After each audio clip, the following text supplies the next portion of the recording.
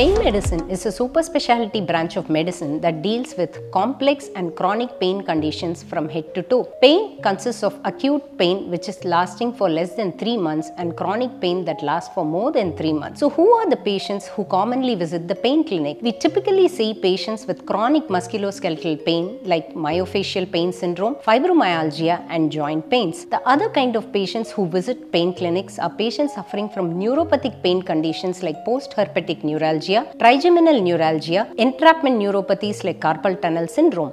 We also see patients with complex regional pain syndromes and fibromyalgia.